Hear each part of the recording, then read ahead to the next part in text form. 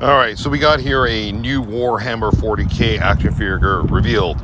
Black Templars, Primaris, Initiate, Brother Raemont. Did you guys get all that? Brother Raemont. I kind of like the name of that one. That's pretty cool. Anyway, it looks pretty cool.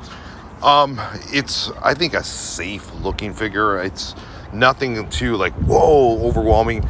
It looks nice, but again, it's not one that it'd be like, I would jump out and get. There was a few that were released for pre-order last week. If you want to check out our Warhammer videos, just type in Warhammer 40k. The one with the skull protruding from the guy's back was a really cool looking figure. Not to say this one's look cool. The cannon gun looks amazing.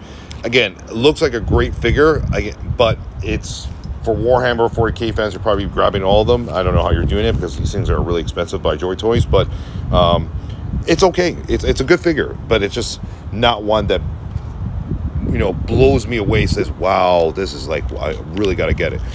It's available right now at Big Bad Toy Store. Link in the description of the video. Check it out. Let us know what you guys think. Take care.